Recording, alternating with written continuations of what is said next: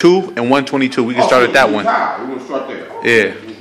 I'm going to read the scripture while you go in the Surah. Surah 2 and what ayat, please start reading? 29 and 27. 29, 27. Thank you. All right. While my brother's getting that, we're going to read Deuteronomy 28 and 1. Oh, you read? Okay, go right ahead, dear brother. And it shall come to pass, that if thou shalt hearken diligently unto the voice of the Most High thy power, until observe all his commandments. What was the 2 ayats again, my dear? 29 and 27. 27, 29. Nah, 29. Backwards, y'all, that's what y'all saying. Right? Yeah, 29, 27. I started Deuteronomy 28 and 1. And it shall come to pass, that is thou shalt hearken diligently unto the voice of the Most High thy power, to observe and to do all his commandments, which I command you this day. The Most High thy power will set thee high above all nations of the earth. High above all nations of the earth. Yes, sir. The Most High is talking to the children of Israel in Deuteronomy 28. So now, how is these people that are supposed to be high over all nations of the earth are now serving another man's God?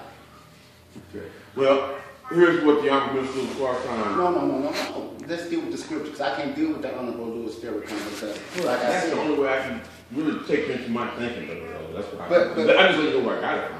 Right. Oh, so you understand, you're letting another man preach the scripture that's right here before you. I'm definitely letting another man teach you. Yes, Okay, sir. no, I'm not saying not teach you, but I'm just saying the scripture's right here for ourselves.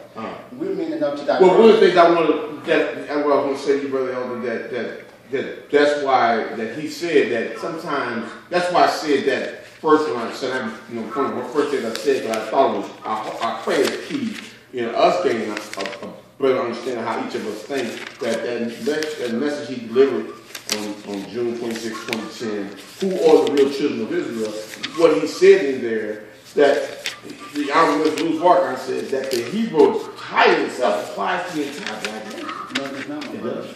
Because, I remember, Ham is black, right? Okay, so let me Hold on, ask just let me finish. I'm sorry, go ahead. Ham is black, right, my brother? Yes, sir. I'm not a Hamitic person. I'm not African. I am an Israelite. We know Israelites are black. You're not African? I'm not African, my That's brother. your root? I'm an Israelite. I am from Israel. I'm not from Africa. I think you came No, through a 400-year process at first. No, my brother. You don't believe in roots? Adam was born on the... Let's ask the question. Adam was made on the Jordan side, Israel side of Jordan. You don't respect the word of Alexander? No. You don't? Why would I respect Alex? Why are you claiming Alex Haiti when I'm giving you Abraham, Isaac, No, I'm not saying what we before that part before. Well, I'm just asking. Haiti was born in slavery and went to colonial school. I mean, didn't from his work with the great book Roots, didn't I don't think that's a great word. How you doing, my brother? Hey, how you doing, sir? Excuse me?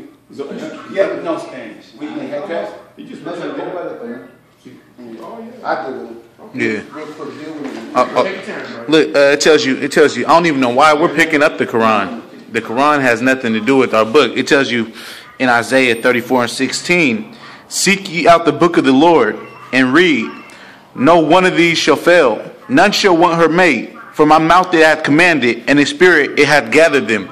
Now where it tells you seek out the book. At this time, the book was only the law and the prophets. That's all that we had. There's no such thing. That's what I'm saying. The Quran tells you guys to uphold Torah. It tells you to uphold Torah. But the Bible, that's what. But the Bible tells you nothing about the Quran. I'd like to pick up on that point. The only thing I was questioning when he said he's not an African. Look. Are you saying? No, I'm not African. Africa's a continent. We can't. I'm not named after a continent. Africa's a landmass, brother. My people, didn't we all come to life from? I mean, as black people who were former slaves, didn't we then before we came here slaves, we used to live below the Sahara, so in the sub-Saharan region? Let's do this in two fashions. African is the European that conquered the continent and named it after himself. Second of all, there is no race of people called black.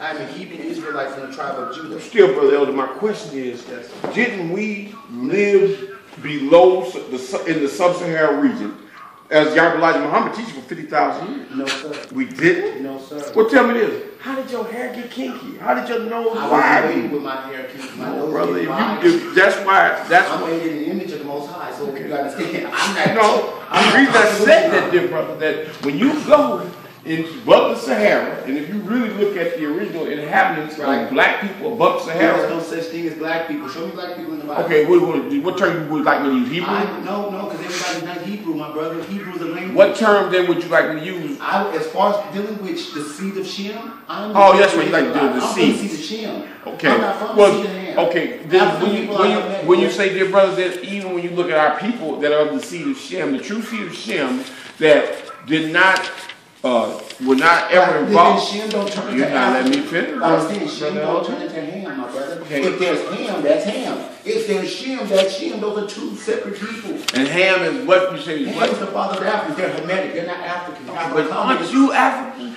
Okay, what you say? Let's deal with this fact again. African is a European that conquered the land. Okay, let me ask you this. So hold on, their name is Ham. Let me ask you this, dear brother. Before our 400-year sojourn here, what would you consider our people? Since before we came to America, what would you consider our people? I was an Israelite that ran into the mountains after Masada fell. Where did you live? Let me ask you the I was question. in Judea, and Masada fell to the Romans. Judea? Judea, my brother. We had a 50,000-year history, brother. Have you ever heard below the Sahara, man. My brother, have you ever heard of Josephus' War of the Jews? That's why we got billions of people now that still live below the Sahara.